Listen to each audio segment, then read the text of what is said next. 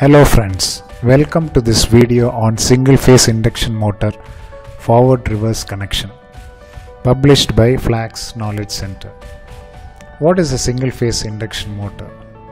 Single phase induction motor consists of a single phase winding which is mounted on the stator of the motor and a cage winding placed on the rotor. The rotor of an induction motor does not rotate, hence a single phase induction motor is not self-starting.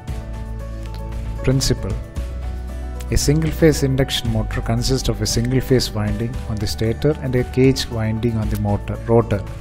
When a single phase supply is connected to the stator winding, a pulsating magnetic field is produced.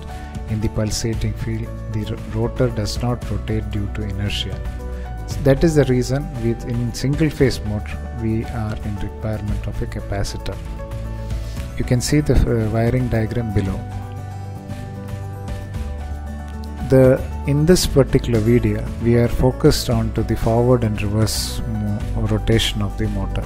So you can see the forward connection where you see the capacitor which is connected to the terminals now in 2 and to one side of the AC, and in the reverse connection it comes to the point number 1, the capacitor is connected.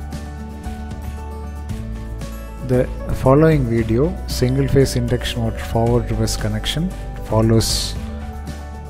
Please watch.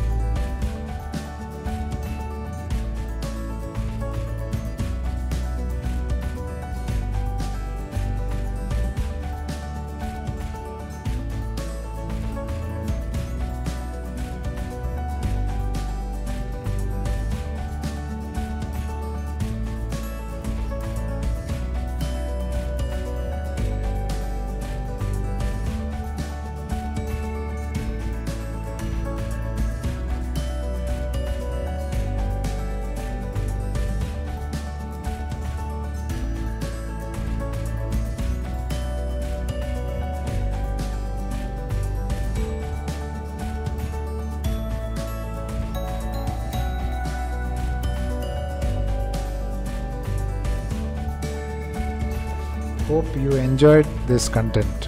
Please communicate your appreciation about videos with a like button and with the subscriber button which is indicated in this particular YouTube channel.